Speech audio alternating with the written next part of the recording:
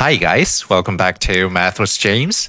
So today the problem is again about finding the area between the graphs of four different functions. The first one is a graph of the function x is equal to y squared minus 2. And then the graph of the green one actually is x is equal to e raised to the power y. And then the two horizontal straight lines are respectively y is equal to 1 and y is equal to -1. So basically, we need to find the area that's enclosed here. So these functions actually are with the variable y. So if we rotate the function and then get a graph like this, it will be much easier for us to understand how to get the area. All right, so now the area is here, this part. And then basically it's going to be the difference between the two curves. X is equal to e raised to the power y.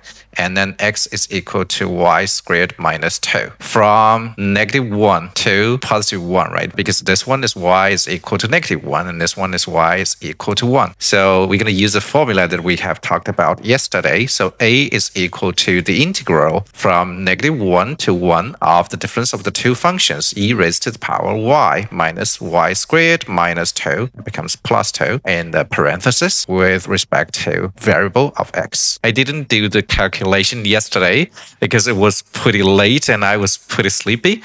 So I'm going to do it today. All right, so it's pretty easy. We're going to find the antiderivative of each one of them and then just try to put them together. So the antiderivative of ey actually is ey. It stays the same. And the derivative of -y squared actually is 1 over 3 y raised to the power of 3. The antiderivative of 2 should be 2y. Oh, sorry, that's one thing that I got wrong. The variable here is not x anymore. It should be y. So in regard of the variable y, from -1 to 1. Basically, we're going to use this fb minus fa formula, right? Which is going to be, alrighty guys, so we're going to unpack this parenthesis and do the additions and subtractions. All right, so the final result is going to be e minus e raised to the power of -1, 10 over 3. And that's going to be the final result.